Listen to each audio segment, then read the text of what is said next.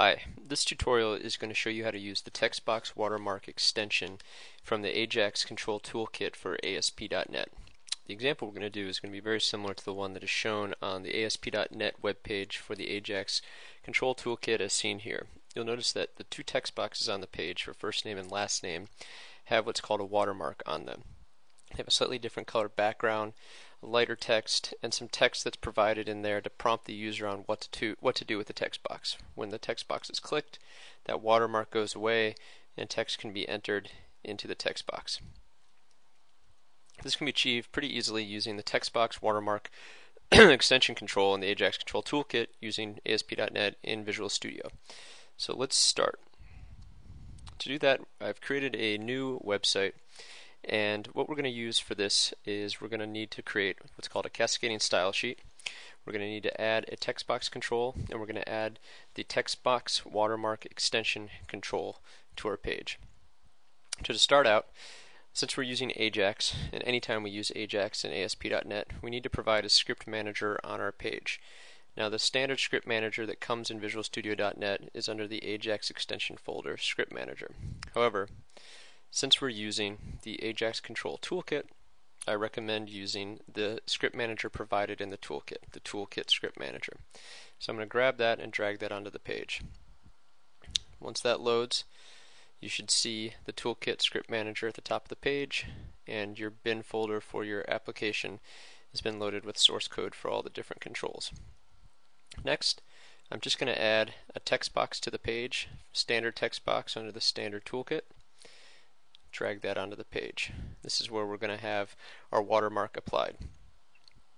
Now, I'm also going to add an extension to this text box. Specifically, we're going to extend the text box with the Textbox Watermark extension control from the AJAX Control Toolkit. To add that extension, you highlight the text box, click on the arrow, and add extender. And if you scroll through the list in the wizard, the very last control extender in the list is the Textbox Watermark Extender. You click on that and it should create a new one called Textbox1_Textbox Watermark Extender. When that's finished, you can go to the source view and see that we now have a Textbox1, and then the Textbox Watermark Extender, which has a target control of Textbox1. So this means the extender that we just added is now extending our text box. So what we're going to need to do is tell this Textbox Watermark Extender what style and text to use in the watermark that we're going to apply to our text box. In our example on the AJAX tutorial site from ASP.NET, you'll see that it's got some text in there, type first name here, and some different color in the background for the text box. That's the watermark. So we basically just need to tell our extender what properties to use to apply in the watermark. So to do that, what we're going to do is create a new style. We're going to create a style using a style sheet, and then point that style sheet to our application, and then tell our Textbox Watermark Extender to apply that style to the text box. So to start, I'm going to first go to Website, Add New Item, and a New Item dialog box should pop up, and you should find the item called Style Sheet, and you'll see it'll give it a default name of stylesheet.css, and click Add. And once it's done, you'll see on the right hand side you've got a style sheet added to your project folder, and you've got the beginning of the style sheet with the body tag. Now we're not going to do anything with the body class for this example, but we're going to create two new styles that we're going to apply. One is the watermark style, which will be applied when before someone has clicked in the text box, and one is the unwatermarked style, which will be applied once someone has clicked in and govern what the text in the text box will look like when someone types. So to create this, we're going to be creating two new styles, or also known as CSS classes, which basically are just a name of a style and then the properties we want to be applied when that style is used.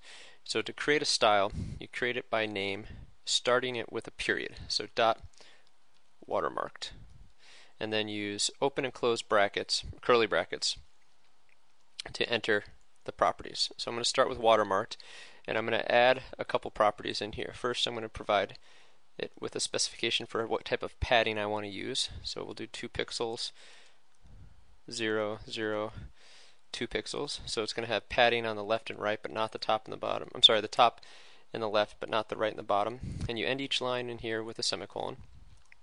Then I'm going to do border, and so I'm going to do a border that is 1 pixel solid, and it's going to give it a color, a hexadecimal color. Then I'm going to add a background color,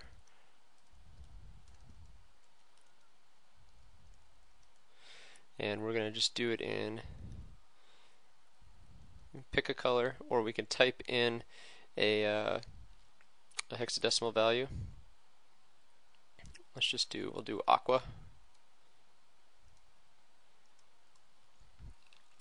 We can then pick a color for the text.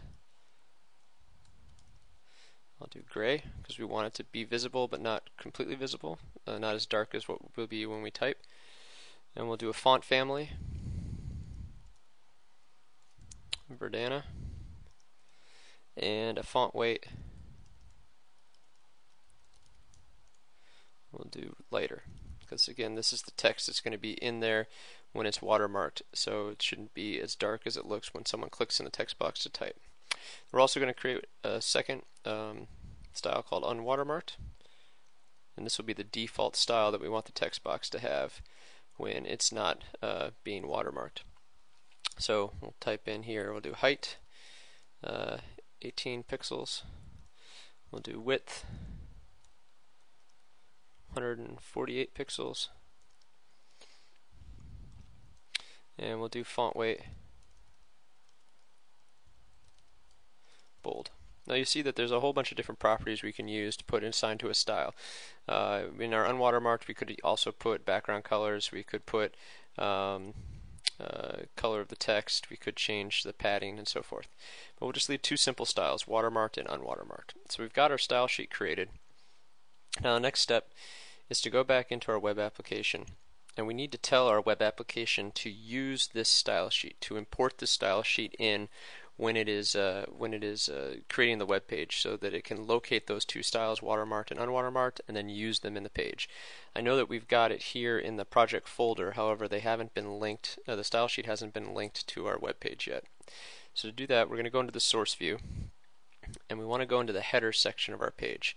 So we'll see head, and in the head tags there's a title, but then in here we want to add a style tag, and the style tag we're going to point to this style sheet. So do that by starting by typing the style tag, so with an open with a less than sign and then style, and you'll see IntelliSense should start to help you out there, and if you click on that it should fill it in for you with a style open and close tag. And we just need to tell the style a couple things. One, what type it is, and it's going to be the text CSS type, and then we need to tell it where to get this style. So we could type in the styles right here in this style tag for the page, but we're going to import them from that style sheet we just created. So to do that, we'll type in @import, and then we'll type URL, then our file name .css, close, and then a semicolon. And what this is saying is we want to import a file as our style sheet, and we want to use the one that is located at the following URL.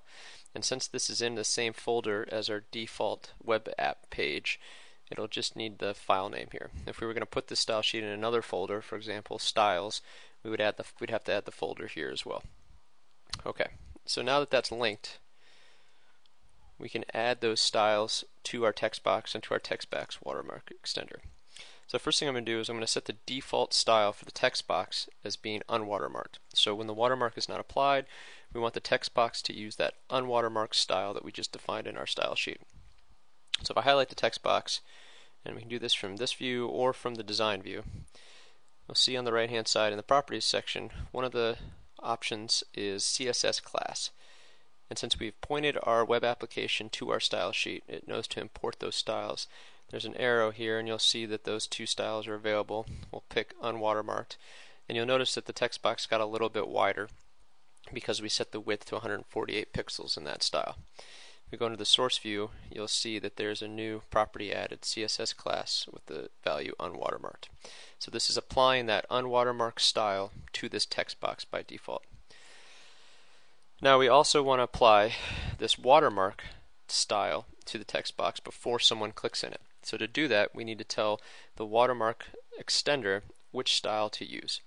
So if we click inside the Watermark Extender control, you'll see in the properties a couple things at the bottom that we want to adjust. One is the Watermark CSS class, and the other is the Watermark text. The watermark text is what will be shown inside the text box before someone clicks on it. So here we'll write enter your name. And then the watermark CSS class is what class we want to use to define the watermark style. And unfortunately, Visual Studio doesn't import those styles directly into the Textbox Watermark Extender in the Properties window. So we actually have to type in the name. We can't select it from the drop-down like we did for the text box. So we'll type in the name watermarked. And you'll notice that in our source view, the Textbox Watermark Extender control got updated to have a watermark CSS class called watermarked and a watermark text enter your name. So this means before someone clicks in the text box, it will apply this style to make it look like that style said, with the padding, the background color of aqua, the text color of gray, the border, etc. And the text you enter your name will be sitting inside the text box before someone clicks on it. So if we save this and run,